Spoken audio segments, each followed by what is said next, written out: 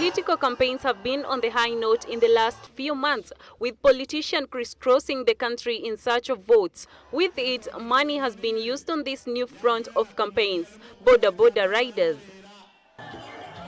This is one of the key targets of many politicians and has been used to cause and perpetrate violence in many areas across the country, especially during elections.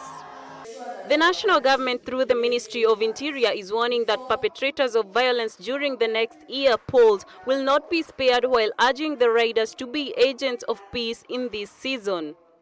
Because of that, then it is a sector that we in the security sector must pay attention to, because it is interacting with millions and millions of people, providing that convenience, whether it is carrying people, whether it is transporting parcels, luggage, you are interacting with people every day.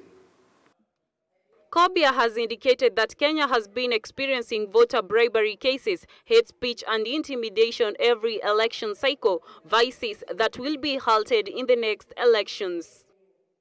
Si mngependa jina lenu liwe ni jina likisikika, kwamba watu wajue kwamba tunasukumuza mambo ya amani na mambo ya tumaini, si ndio?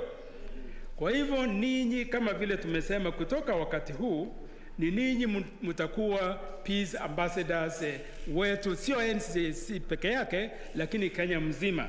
That is why we are here today.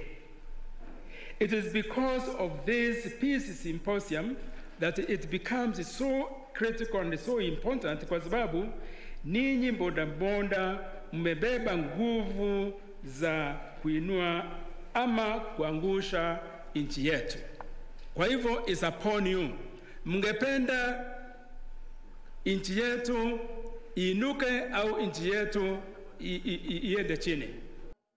The government has been at the forefront in urging Kenyans to hold peaceful elections as election draw high.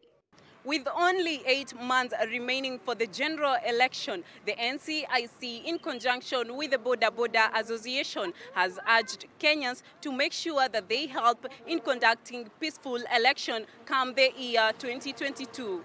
Reporting for Switch TV, my name is Damris Nyambura.